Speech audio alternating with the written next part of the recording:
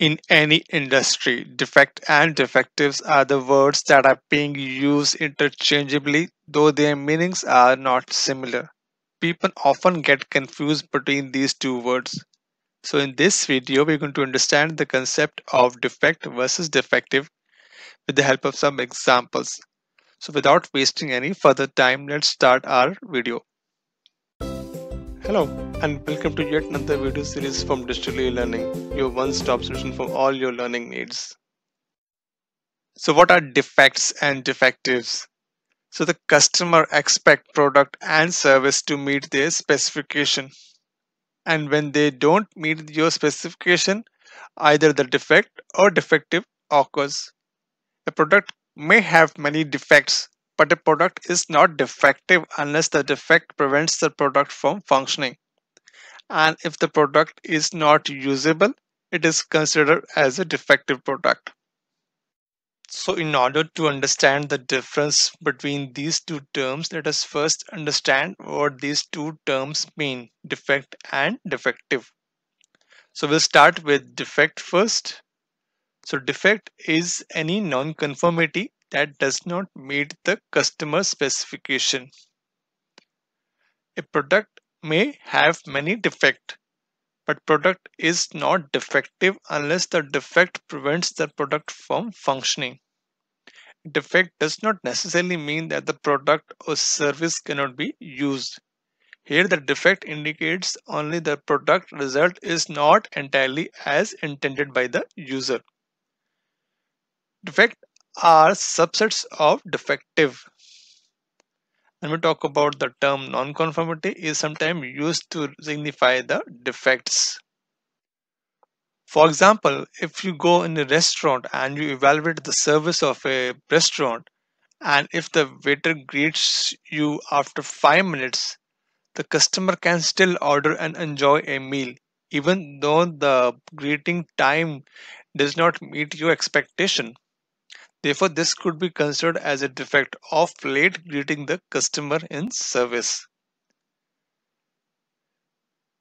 The maximum number of defects that is allowed is based on AQL, which is being set by the customer. So AQL stands for acceptable quality limit. That is the percentage defective which is accepted 90% of the time by the customer. For example, AQL of 1.5 means that I want no more than 1.5% defective items in my lot. Now let us look at what is defective. So defective is nothing but any product or service with one or more defect. So if product is not usable, then it is considered as a defective product. These are some of the examples of defective product. So in short, the term defective refers to a product or a component, whereas the term defect refers to the quality characteristic of a product. Let's take an example here.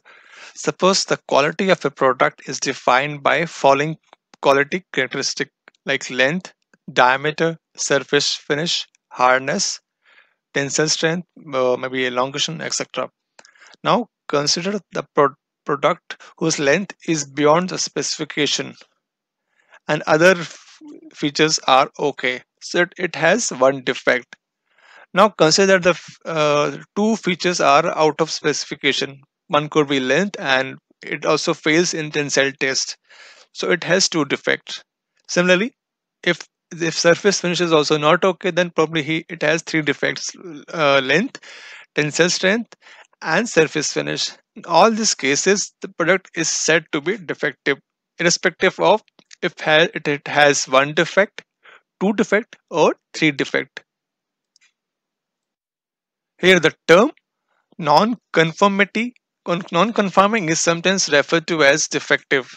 Thus, a defective product may have one defect or more than one defect depending upon the quality characteristics that define the product quality. So why it is important to clearly define and classify the quality defects for your product? Because it is a vital step for determining if the goods should pass or fail inspection. The quality control professions typically classify defects into three main categories, and these categories are critical defects, major defects, and the minor defects.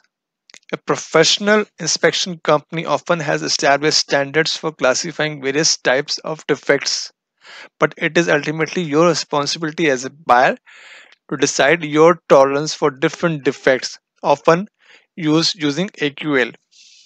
The nature and the severity of defect determine in which of these three categories it belongs. So let us first understand what are critical defects. So the critical defects are the most serious of the three defect types. The example could be the damaged wiring, where damaged wiring with copper exposed can endanger a product and user. Such critical defect present a risk of fire, shock, and in severe case, death as well. Life-threatening when used as directed and could probably trigger a product recall in case of some very highly industries like automotive, medical, and aviation.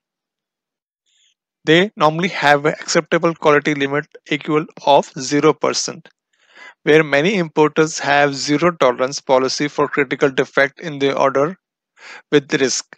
An item will often fail product inspection if a single critical defect is found within the order.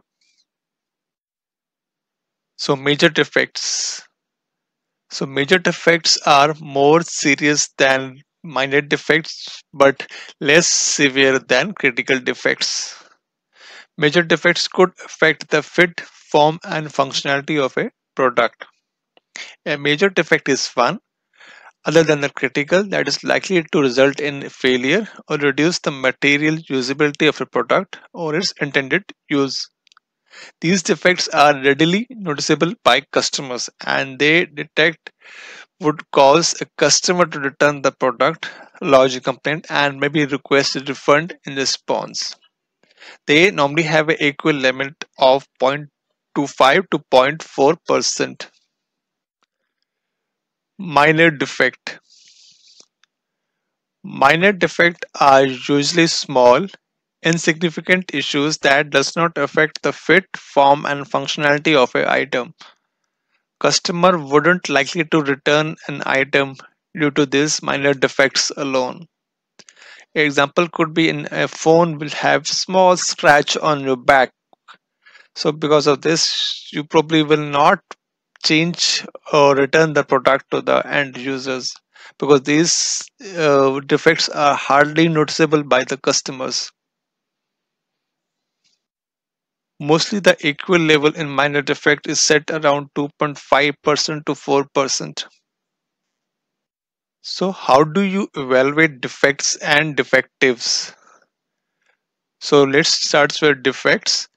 So for defect, we will use the Poisson distribution probability model, and under defects we have two categories. C-type control charts, which is used if you have a constant sample size, and U-type control charts if you have a variable sample size. And for defectives, we will use the binomial distribution probability model. In defects, it was Poisson distribution. In defectives, it is binomial distribution.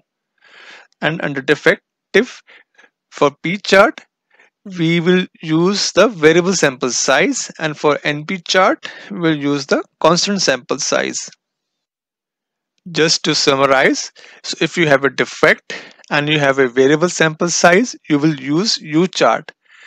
Again, under defect, if you have a constant sample size, you will use C chart for Poisson distribution. Under the defective, for binomial distribution, for variable sample size, you will use P chart, and for constant sample size, you will use NP chart. Let's do a quick recap of today's video on defect and defective. So for defect is any non-conformity that does not meet the customer specification, and defective any product or service with one or more defect. Defect can be evaluated through C chart and U type control charts, and defectives can be evaluated through P chart and NP control charts. Defects are categorized as critical, major, and minor, and defects are basically a subset of defectives. So that is all I have on this video. See you soon in my next video. Now you can follow digital e-learning on all the social media platforms like Instagram, YouTube, Twitter, and for our regular updates, you can join our Facebook and LinkedIn groups. I will share the link for all these in my description below. Thanks for watching digital e-learning. I hope you like this video. Don't forget to like and share this video with all your friends on all the social media platforms.